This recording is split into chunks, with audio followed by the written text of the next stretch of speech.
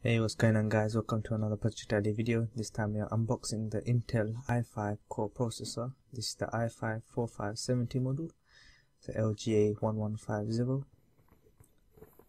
At the top you can get a little glimpse of the processor. It will sit nicely on a motherboard.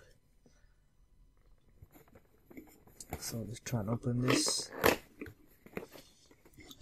believe this is a one's at 3.2 or 3.2 gigahertz. So it's a nice lot of power. It's also very good for power efficiency as well. So it's a good balance of speed and power efficiency. It's a Haswell based 4th generation Intel processor. So here we have the cooler. It's a nice little stock cooler. It's the bottom. Got a little protector. 4 clips which sticks onto the motherboard.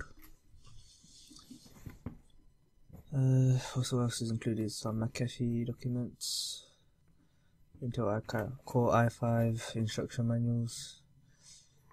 Now we just gently take out the Core i5 processor, try and focus in on it. And the back is very delicate, so don't want to touch that. Try and take it out from a little corner. It's very delicate, so I'm going to hold it up from the side. Yes, the bottom where it connects with the motherboard. Try and zoom in and focus it. Yeah, so that's very delicate.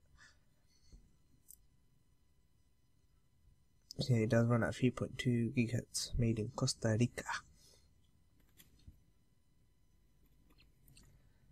Let's put that back in. Very expensive.